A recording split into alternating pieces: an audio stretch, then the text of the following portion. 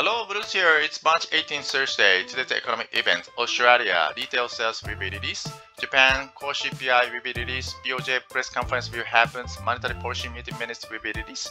US initial jobs claim, Philadelphia Fed manufacturing index will be released. Yesterday, FOMC meeting happens. Point 1 is kept rate anchor near zero and maintains the current pace of the asset purchases. Point 2, upgraded expectation for the GDP growth and the inflation and the cut like estimate for the unemployment rate. Third, more members foresee the rate hike in coming years, but not enough to change the focus for none through at least 2023. So FF rate is a focus 3 months ago. Yesterday, no change, and our long-term target is still the same 2.5%. GDP growth percentage focus really changed for the 3 months. So 3 months ago, focus for the 2021 end is 4.2%, but yesterday up to the 6.5%. Unemployment rate percentage 3 months ago, focus for the 2021 end is 5%, but it went down to the 4.5% yesterday focus. Inflation rate percentage focus 2021 end is 3 months ago focus was 1.8%, but yesterday focus was up to 2.4%. Move to the vaccine is a share of the total population that receive at least one vaccine dose. Singapore is 9.4%, US is 21.6%, up 0.3% from yesterday. Equity side is a two company for the ex-dividend and the Reits is the Asian pay for the dividend. MM2 is a Reits issue.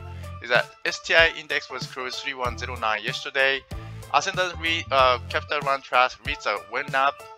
Then the Jarden Group is when stock price is went down. Capital issue with the Maple Tree Brothers Trust is also went up. Is a trust looks good. SIA reopening one still resilient. It's a little went up. And the venture corporation went up a lot, 3.4%. Yangjiang Shipbuilding finally went down to the 3.8%.